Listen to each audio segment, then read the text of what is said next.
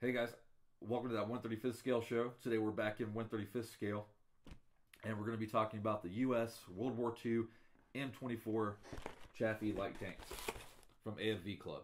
But before I jump into this box, let's check out the real thing that they have at Camp Mabry.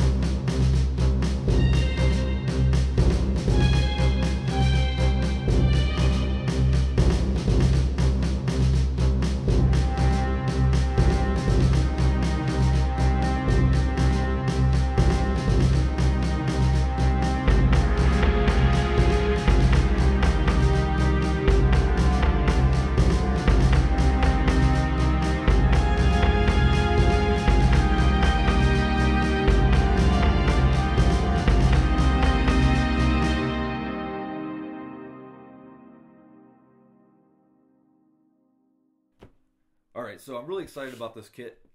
Number one, it's US. Doing a lot of German stuff prior to this. The Hetzer was kind of daunting after a while. And I have some exciting ideas for this. But before I start into the build, I want to share it with you guys. And so we have some great box art here from AFV Club. Apparently there's a lot of stuff in this box. So I'll show off some of the box here. Let's see if that's in focus. Yeah, it's all good in focus. And I have some things in mind with this. Let me check it out here. And the kit number, if you want to know, is AF35054. And I believe this just came out in 2014. And they had a later version come out. I know that they have out on the market. It's Indonesian version. And this is the World War II one. And I've been doing some research into it, and I wish I had known about this, but these were actually first used in the Battle of the Bulge. As far as World War II went, they got sent over in late 44, and the first battle they encountered was in the Ardennes. So that was a pretty cool bit of information. This is a bonus kit, like I said. They brought it to my attention because it does come with a resin figure, so let's get in here. So I haven't gone through and opened everything, so we get to do all that on the show today. First thing out of the box is the instruction booklet.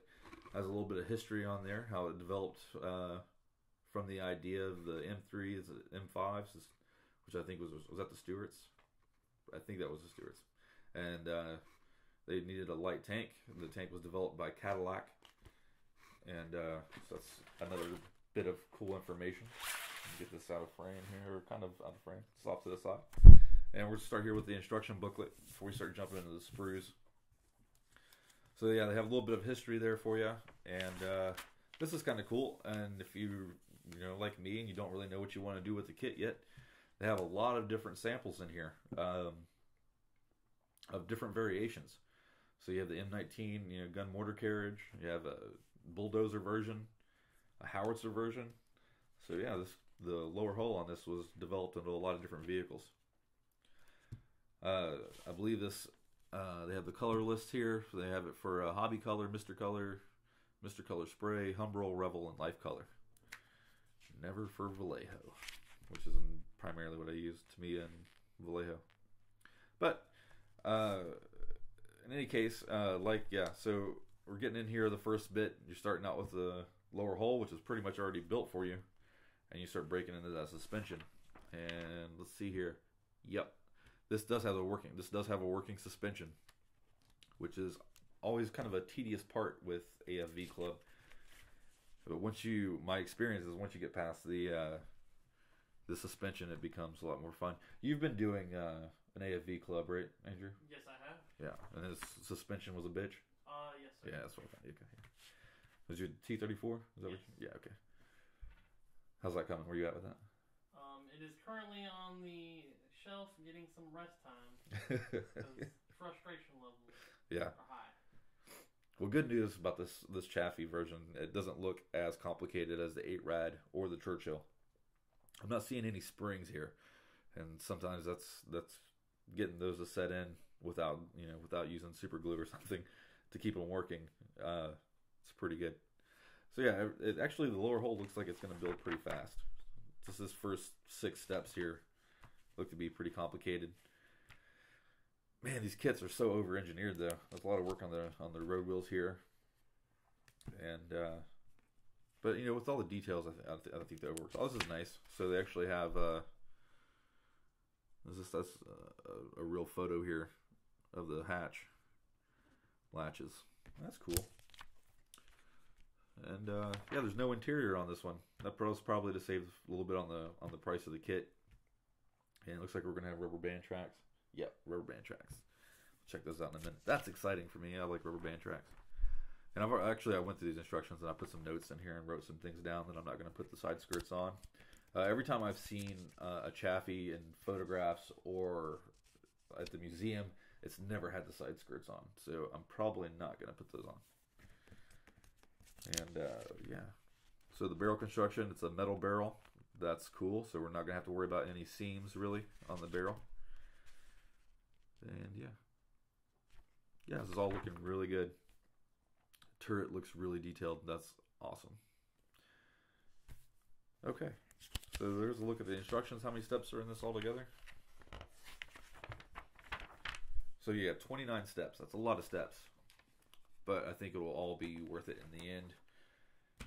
Then you have at the back of the book, you have your parts lists, sprue counts, and your if you're like me and sometimes mess up a part or lose it to the carpet monster, you can replace them. And then you have markings for the 81st Reconnaissance Squadron, 1st Armored Division in Italy, 1945. That's cool.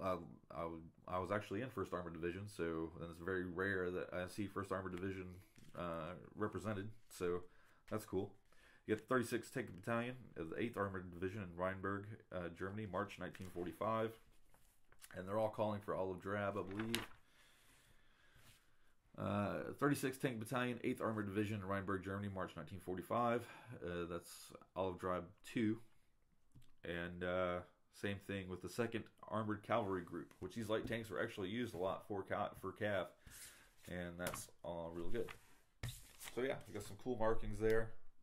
Probably, I'm real tempted to either go British, because through the Lend-Lease, the British did have some Chafees, but I have another project back behind me that I haven't started yet, and I'm thinking about going British with that. But yeah, this is really exciting. Looks really good. Let's look at the instructions. Let's just dive into the kit here. All right, starting off with the resin figure. He comes in this clear baggie. Dump him out. And this is a cool figure. Said it's resin. I'm not sure who the sculptor is on it. But the mold lines look really good. He's got a trench coat on, which is kind of rare for US. There's some flash, and there's actually some injection points here that need to be cut off. And it appears to be... Okay, those are buttons, not bubbles. Looks like there are some bubbles on this side, though. But we can sand those off. The head, he's wearing the US tanker helmet and a pair of goggles there, so he's all raring to go. I have some ideas in my head about this. We'll see how they pan out. And he's got arms, so he's rocking the 50 cal up on top of the turret, and that's kind of cool. His arms are all spread out, and there's some resin flash on here, but that's going to be easily removed with a few strokes of the hobby knife. But it looks pretty good. It's not an Alpine figure. It looks more Verlinden than anything, in my opinion. Also the yellow resin. Not really. I don't think I'm a real fan of resin, but the head is really good. He's got the straps on the helmet. And we don't have a lot of resin tanker helmets. I think I've had one set from Alpine that I used from a Tasca Sherman that I've had tanker helmets. Alright, so let's keep going through here. Alright, here we got a string for our tow hooks. And we got 2 pieces of photo etch. And I'm not going to open these. I'm just going to leave them against the white here. Just going to get them separated. So I don't want to get them bent up. But yeah, so we have some All nice. It has a turret basket, or at least the basket might go on the back hole. So it looks like we have some turret baskets, and then you have some pieces of the lower hull here. Looks like a 50 cal handle, and some of the fender supports, and a couple other bits in there. A strap, some good looking photo etch, and then I guess we have all the decals, of course, and can't really see them because I got a clear coat on it. Let's screw it. Let's go ahead and open it. I said I wasn't going to. I don't have to take the photo etch out though. Alright, there we go. Let's get that slip cover over there. I want to see these decals. Oh shoot, they're not gonna stay. They're not gonna stand out at all. But yeah, they actually look pretty good. There's a little bit of edge on the sides there. We'll see how they turn out. But everything there is looking good. Let's just start up here. Here we got 2 pieces of sprue and the metal barrel with the spring on it. I don't know if the barrel's movable.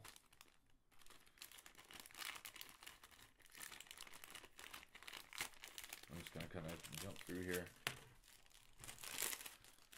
So, let's see here. Metal barrel looks great, actually.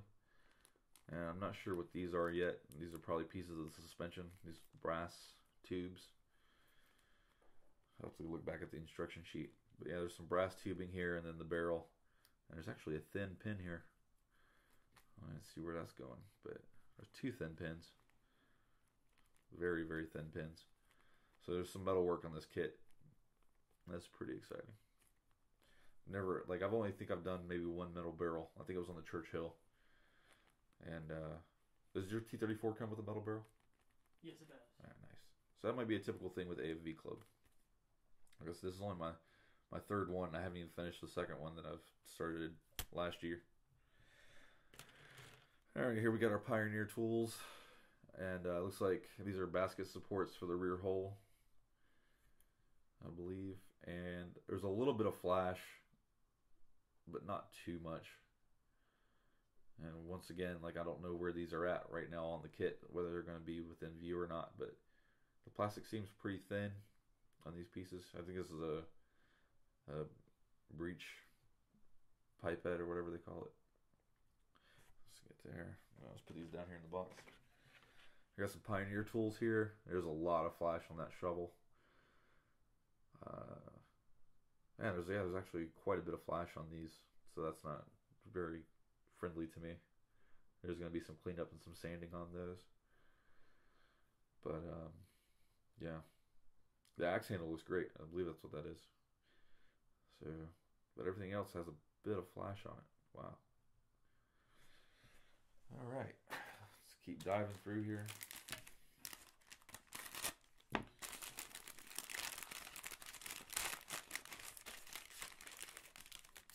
Open there. This is the lower hull, and it's very, very thin. You're gonna have to be kind of delicate with handling this. Like this front, it's just the lower deck here on the hull, and there's flash to be spotted there. I think we're kind of at a point now with this kit you shouldn't be seeing this much flash, but there's a lot of great sharp details here with the within the supports. And here's some stuff I don't like. I guess I'm gonna have to wash this a little bit. I don't know if this is like from the release, the mold release, or what, but there's a few injection mold points. Man, I'm getting kind of pissed off here. Come on, AFV Club. Oh, this doesn't look good at all. There's gonna be some sanding. It doesn't. I don't think it doesn't matter on the lower hull. This is gonna be down on the ground, but I should expect a lot more. That kind of makes me mad. Anyways, I was all excited about this kit. Now I'm getting kind of mad about it. But we're gonna keep going through. There's so much stuff. Like, I'm looking here at the sprues, and I didn't think it was gonna be a whole lot. There's a lot of stuff. A lot of stuff in here. Yeah, here we're looking at the skirts, and okay, here I'm not seeing any flash. I'm just seeing really sharp details. Alright, so now we're seeing some positiveness around this kit. Man. Yeah, okay, so I'm seeing some in here. So right here on the rear deck, your exhaust system. There's some flash in between the grates here. That's going to be scraped out. What else here? See if there's any ejection points. Yeah, there's some ejection mold points, but not on the top, and that's good. So, yep, and I'm seeing more flash, but I don't think I'm using these side skirt covers. So, yeah, that's the hull has some sharp details and no flash. A little bit of flash within the back deck here, or the rear deck. And everything else seems to be very clean. Other than injection points and a couple of protection tabs to keep them from getting bent up in the box. Alright, let's crack on, as things with the British say. Okay. At least it's not that noisy plastic. There's like Bronco kits always have this like annoying plastic. This is like some tape. All right. Let's see. And here we're gonna have the turret pieces, and here we go. Looking good on the turret. Well, shit. Spoke too soon. A lot of flash here, right behind where the barrel sets. So at the front of the turret. Damn. I expected a lot more from AFV Club, in all honesty. Like, there's going to be a lot of cleanup here. It'll be worth it. I'm kind of degrading the kit here a little bit. I don't want to do that, but yeah. I just expected a lot more. I've never seen this much flash on AFV. Alright, so here the turret looks pretty clean. There's an injection point there, but that's on the tab you cut off. At least that's good. This kit was made in 2013. So this is probably part of the Indonesian kit. So it's probably just a retool. Yeah, everything's looking good. There's actually some good weld seams on here. So try not to lose those in the paint. We want those weld seams in there. But yeah, so this is looking good. There's no flash whatsoever on the turret, but right here on the front, on the gun, or basically on the front of the breech, I guess what the breech would be, you're seeing some flash. And where else did I see some flash? I just saw it on here. Alright, right here. So on this piece, there's a lot of flash. And it's going to have to all be scratched off. Also on the storage compartment, there's some flash as well.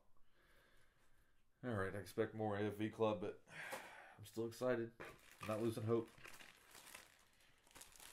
Alright, so continuing on here. And I found more power. We've got more Pioneer tools here. And these don't really have much flash on them. There's a little bit here and there. We also have our tow hooks here. And some more Pioneer tools. Actually, there's some really great detail here on this one here. There's a little bit of flash, but not too much. And I guess this is a bipod with a cover for the 50 cal. That's a really cool detail. So this is some cool stuff. This is a retool, I guess, or says 2005. So I guess this is, something they kind of threw in the kit. But yeah, there's a whole different set of Pioneer tools. And I guess these are just recycled from another AFV Club kit. But these tools actually look pretty good. And now we're gonna look at the road wheels. Oh, we're almost out of box.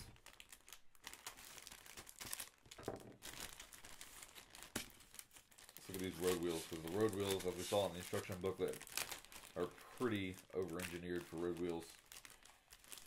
Half the time we cover them with mud and whatnot, so. Get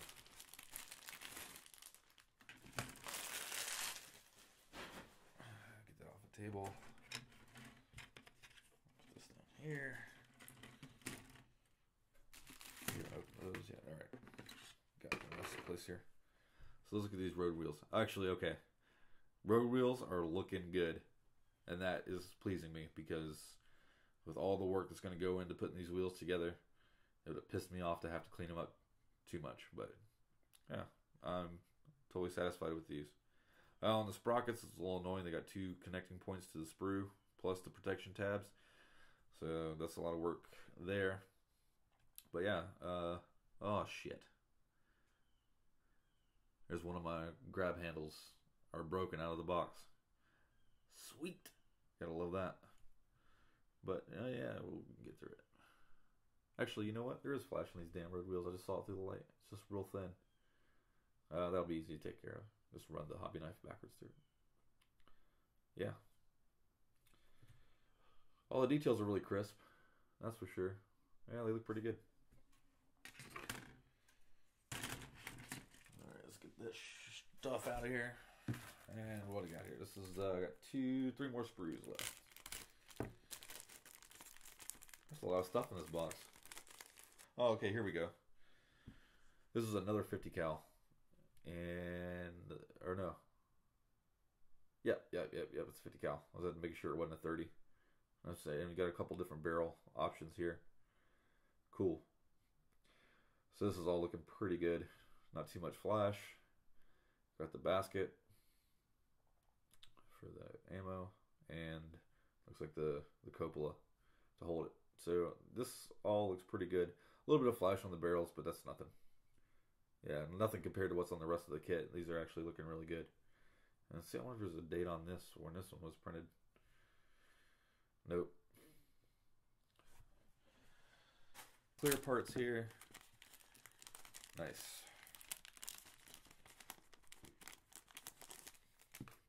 Alright, so here we have our windows and our periscopes, your lights, and that's all looking pretty good. Yeah, I'm looking at the turret. The turret looks really good for clear. It'll paint. Only thing that's going to kind of suck is cleaning up these windows.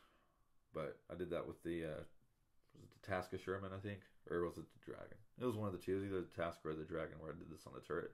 I ended up painting them, but I'll try to leave these clear. It's always a daunting task, but I'll get after it. Alright. So there's the clear parts. Got one more bit of... Okay, here we got 30 cows. Trying to stab myself with the... Yeah, so this is your bow gun. And it's 30 calibers. Where was this printed? It doesn't say. It's got the AFV Club logo on there, but no print date. And so yeah, this is all looking pretty sharp. There's no flash whatsoever. So these 30 cals that you're going to be using in the bow gun are all looking really good. As far as the bow gun goes, it looks good. Looks pretty solid. Actually looks like the real deal. And there's holes in the front. There we go. So it's not all flat. Yeah. So the bow gun looks great, even though you're only going to see a part of it. And our rubber tracks. And I know a lot of people aren't fans of rubber band tracks, but man, I just love the ease of them. Just paint them, mud them up. It's pretty freaking easy. And you know what? There's no flash on the rubber band tracks. Heck yeah. But they're already separated from the sprue nearly for me, so yeah, they look pretty good. Nice, quick, easy tracks. That's a lot more exciting than the part tracks or the sprue tracks that I've been dealing with as of late. And then the creme de la creme, last thing in the box, is a nice little poster for your wall. Yeah, look at that. Yeah. Thanks, AFV Club, for another poster that's going to sit somewhere on a table somewhere until I decide maybe I'll put it up, maybe I won't. That's some nice artwork. So yeah. Well, okay, so final thoughts on this AFV Club Chaffee. I'm really disappointed in the flash. AFV Club is known, I think, for their complicated suspensions.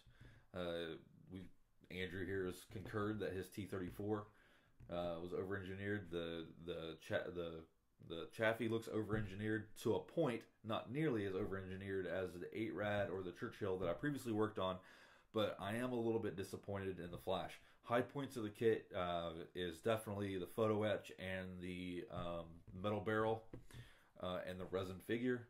Those are all great things, but like I said, for the price point of the kit and for, you know, the suspension of getting through the build, getting past that point, it's going to be difficult.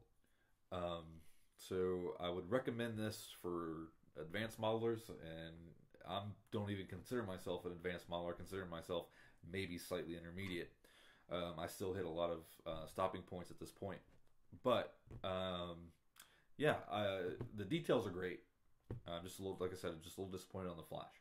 And so with that said, I'll keep you guys updated on how the build goes and any problems that occur besides the cleanup of the kit.